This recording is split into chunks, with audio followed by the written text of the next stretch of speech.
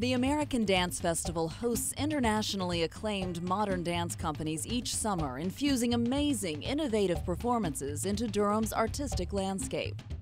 For a lot of people, they don't realize that the festival was established in 1934. So this coming season will be the 78th summer, 34th summer in Durham, North Carolina. The festival started in Bennington, Vermont in 1934, and it's always been on a college. So it was at Bennington College, and then it moved to Connecticut College.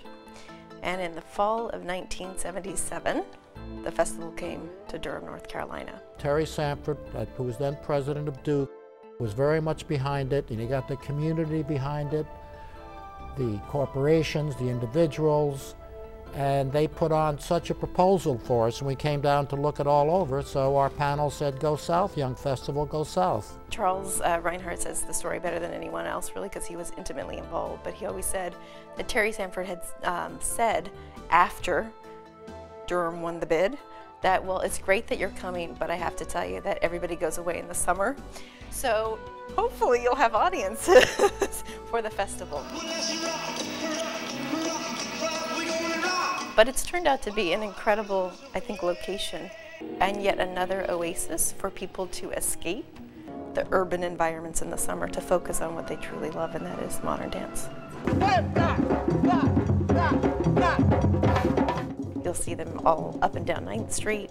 We're excited to do performances at the beautiful new Durham Performing Arts Center, as well as Reynolds.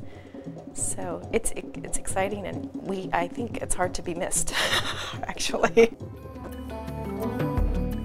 We're trying through these improvisations to have the students create a sense of community. A lot of people don't know that ADF also has a school, and there's about 400 students that come literally from around the world to participate in classes. The wonderful thing about modern dance is that as a young child, you start not with learning strictly technique, you start with creativity. You become your own little choreographer. You develop, and I think that's good for whatever you want to do in your life. To think, to feel, to create. Charles Reinhardt is a visionary, and he's really good at picking out talent and seeing it before anybody else does. The 2011 season is really going to celebrate his legacy and showcase some of the pillars that he's supported over the years.